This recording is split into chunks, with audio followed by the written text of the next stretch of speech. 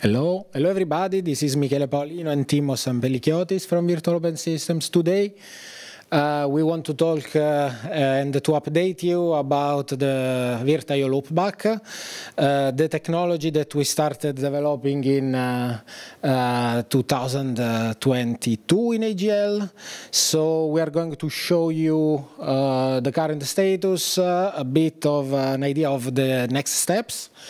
You will see a demo, and in addition, we are at the AGL booth with a live demo and available to reply to any question you might have after this discussion, this presentation. So this is the idea of the agenda. I went through it already.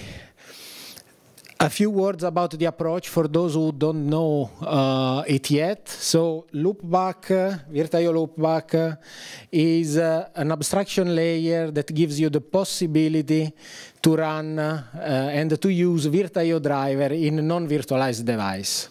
So this is not a virtual machine. This is a system like it can be your PC or Raspberry Pi or an R-Car, any type of platform that could be automotive related or not. So the idea is to create an abstraction layer that gives the possibility to use application using Virtio, also where in general Virtio is not available, because in theory Virtio is something that is built for virtual machines and can be used only inside virtual machines. So with this technique, what we are doing is to build a bridge between the Virtio driver and other types of drivers. In this case, the main target is user space drivers, so vHost user devices. You will see more in the next picture. What are in the next slide, what are the benefits here? The idea is, yes, as I said, you run Virtio where in general this is not available. You have some kind of transparent porting between, you have the same execution environment between a VM and a non-VM environment. You could use Virtio with containers. Other benefits are that existing implementations are already can be already used. We don't touch the drivers, we don't touch the devices, so this means that everything that is already available can be easily reused. Everything is open source. We designed and developed it in during AGL.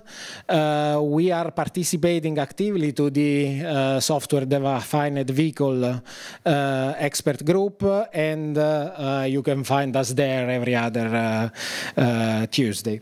Last but not least, applications that are already using Virtio can be simply reused as they are, because they don't need not even to be recompiled.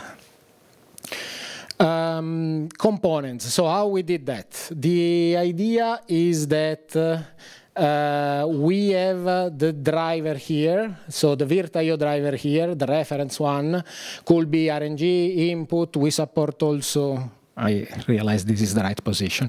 We support also console, sound, CAN, and these is the implementation of the device, okay? So this is the user space driver, the one that implements really the functionality. And the components that we built to connect these two already existing solutions are a user space driver that is Virtio Transport, and an application that, in this picture we go more in detail, an application that is able to handle all the setting and the negotiation and the notification, all the, let's say, control plane part.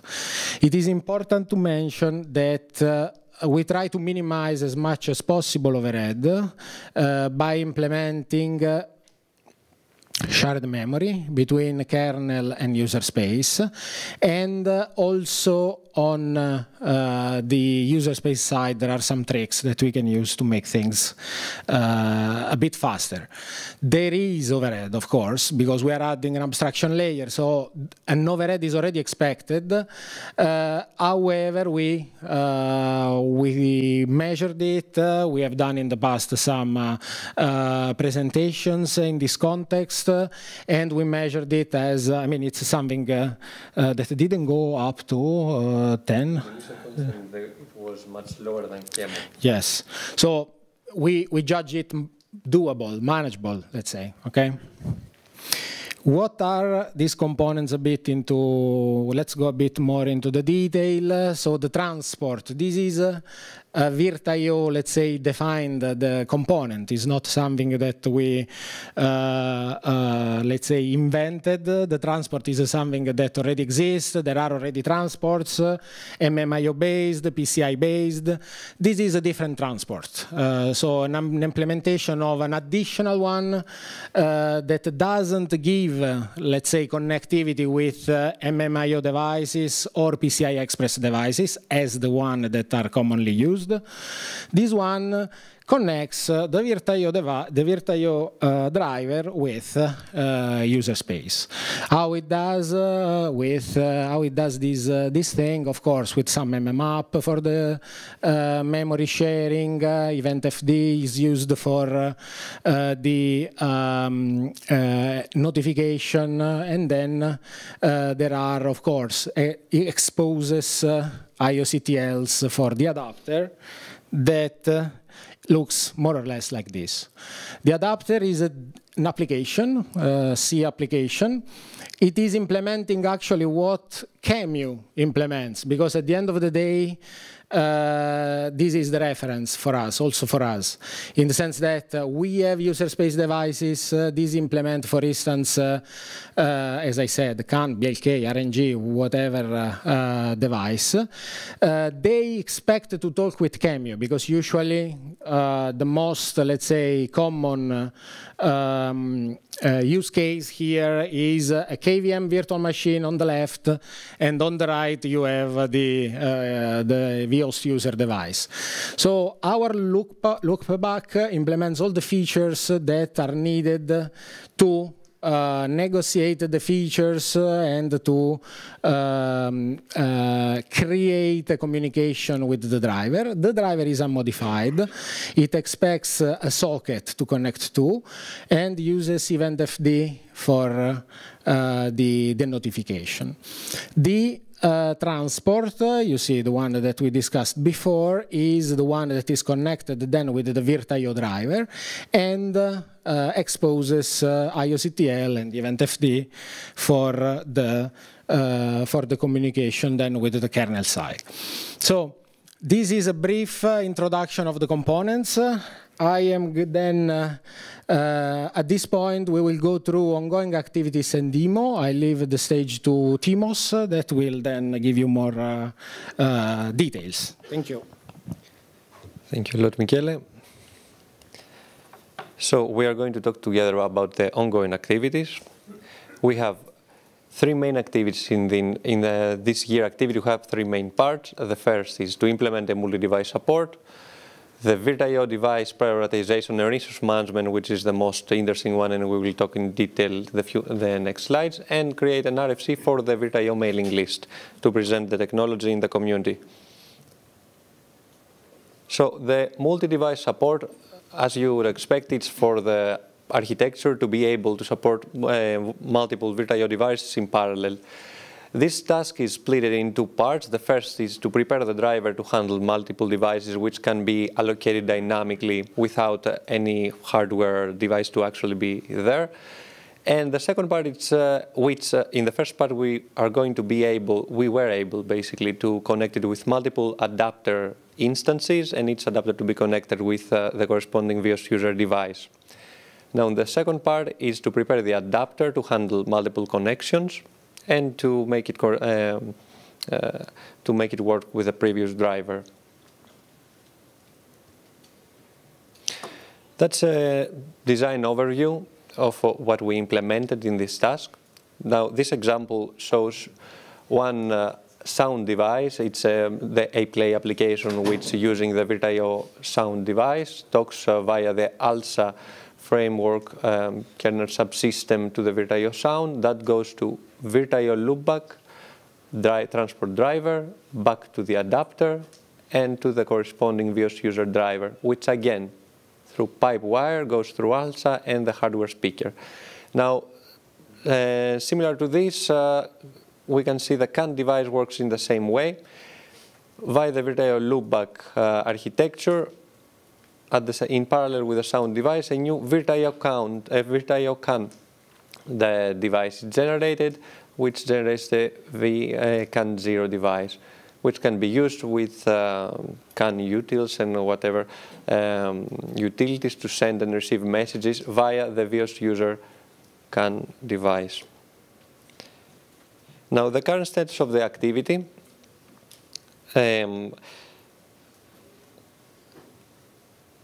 It's being finalized, basically, and all the new version of the driver and the adapter has been pushed to Gerrit. Of course, all the corresponding changes to the meta-AGL devel layer has been updated accordingly.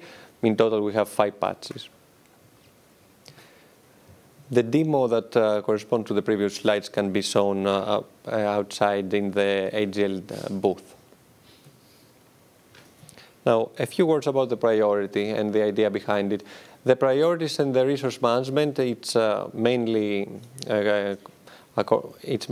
targeting to the adapter application, which, having already the multi-device support, is targeting to create initially a ratio between the devices request that is going to serve. Let's say something like a ratio 2:1, having a Virtio BLK device and a Virtio CAN device. So for each two requests that receive for the BLK device, one is served for CAN, something like this.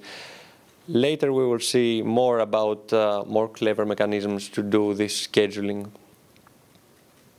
A brief overview of what we talked about, which is similar to the multi-device priority figure that we saw before, but now we just see here that we get the small ratios defined, of course, dynamically. So, open points to be addressed during the development is can we delay the control message that they are sent from the Virtio device to the VIOS user space drivers? To some case, like sound, no, we cannot. That leads to kernel panic messages, and we need to find a different way. A more general solution would be to see how we can stop, pause, and resume the Virtio drivers.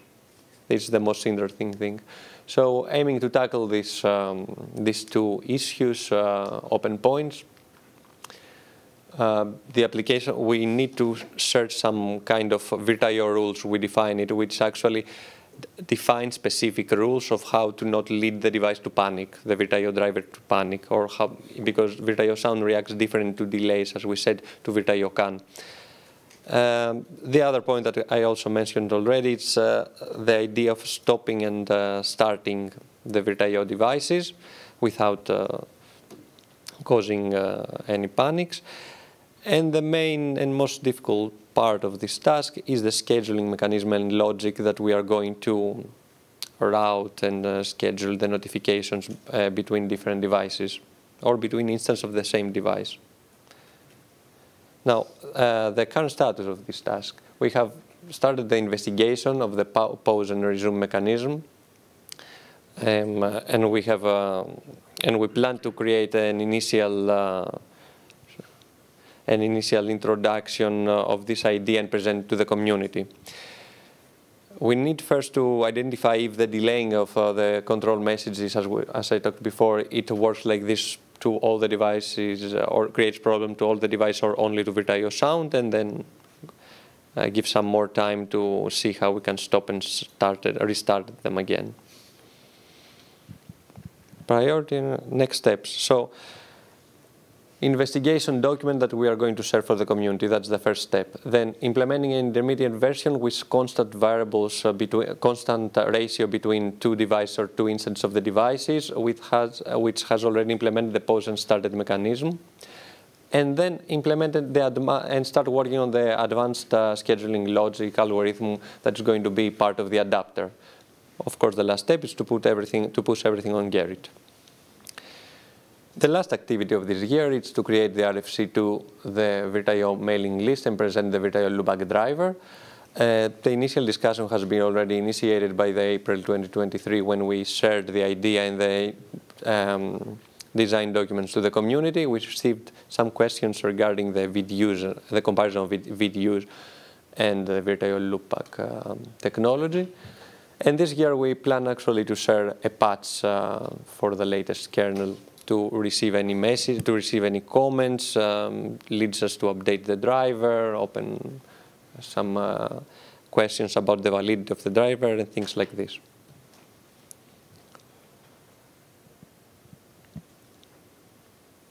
I think that I just talked about them in the previous slide. I will leave them a bit. Okay. So now, other activities that took place during that month were to merge the VS User Console to the VS User Community. We did a new implementation of the first implementation of VS User Console in Rust for that community. That was accepted successfully. Some requests came after about updating some external threads, which we provide an update. We actually were able to eliminate any usage of external threads and any receive notifications to be handled by the already ePOL handler that the devices are using. Then we populate the unit tests and in order to this device to be able to be transferred to the main workspace. Right now it's under staging.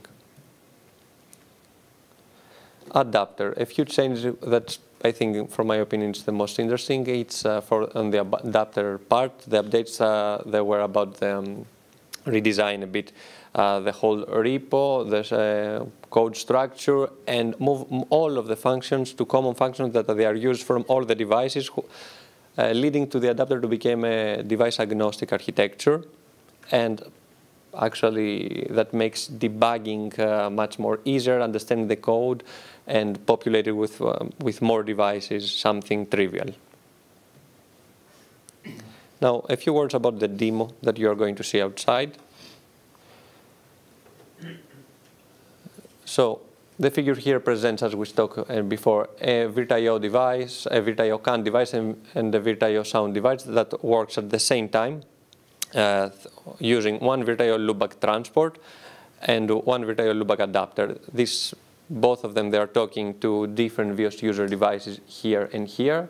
And you can see messages that are coming and they're changing the speed, the RPMs, and things like this in the IVI of, and at the same time play with the media player and change songs, change the volume, and things like this. Now, this demo runs on a Raspberry Pi. It uses the AGL IVI as I talked, and the main application that we are going to see in the next slide are going to be the simple CAN simulator, which sends the messages through different messages to change the RPM and the speed, and later on that we will see the media player.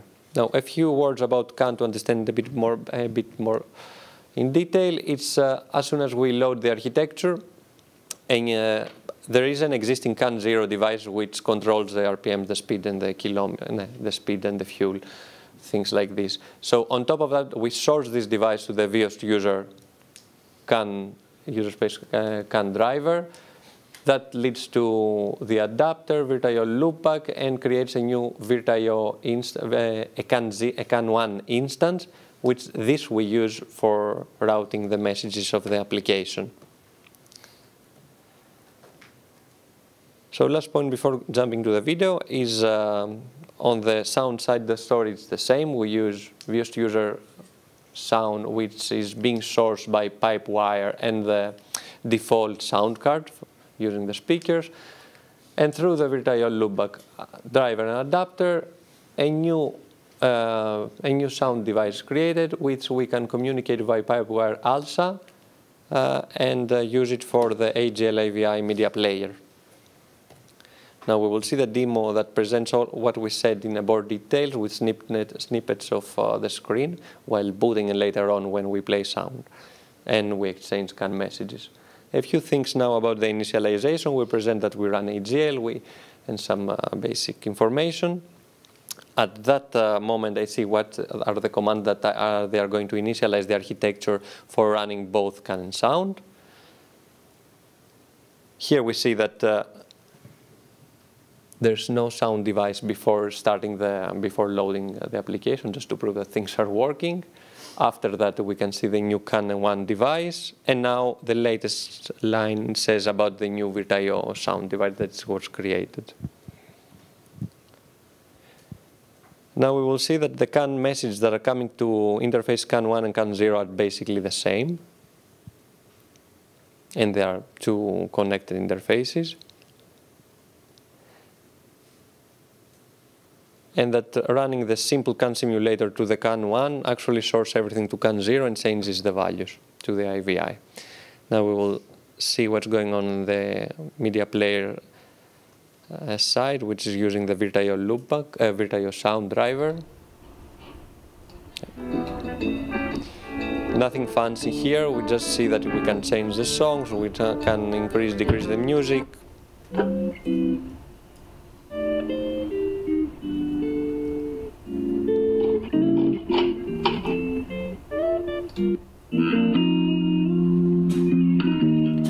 Nothing interesting from now on, so let me go to the other slide, just to wrap up the multi-device demo.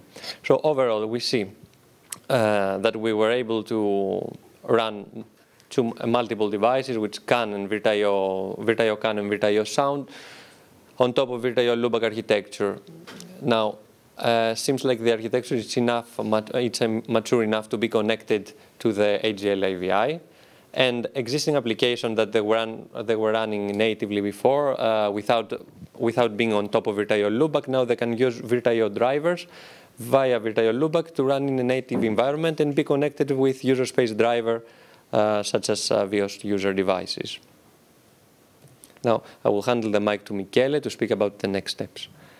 Yes, just a few words about the next steps.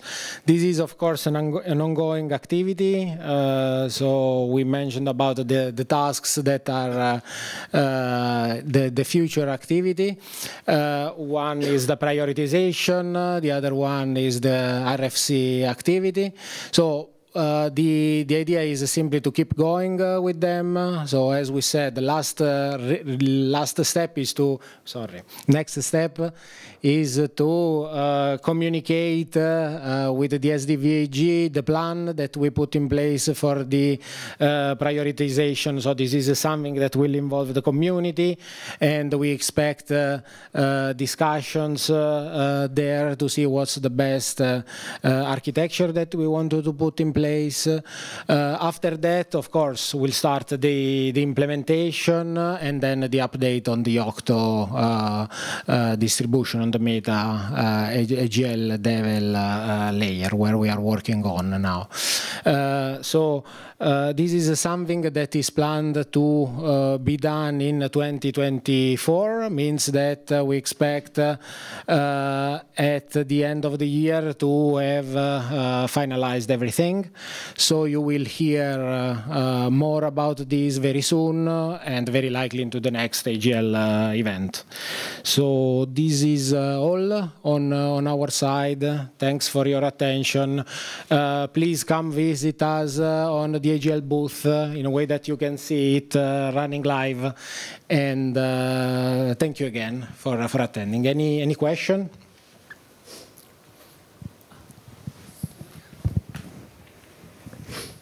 For multiple device support, you will add the priority scheme, but when you add more and more devices, the Virtio-Loopback looks like a kind of a shared bus, looks like. So when I think about the real-time devices, some more QoS assurance might be required because it will finally communicate with the hardware. So like the sound system and also some kind of graphics, they have a real-time constraint. So the graphics is 60 hertz and the sound is usually when I think about the real SoC, the hardware bus have the priority scheme and also the real-time streaming assurance scheme to assure the bandwidth allocation for the real-time streams. So I recommend to add not only the priority scheme, to add the assuring about the bandwidth of the hardware access. Thank you. Yes, makes sense. This is a good point. Of course, resources are what they are. We cannot really multiplex them. So at a certain point, there will be a limit. It will be interesting to measure when we reach the limit, and we of course accept the suggestion to look at bandwidth from the design phase, which is important. So this is something we are going to take into account. Thanks. Thank you. Any other question?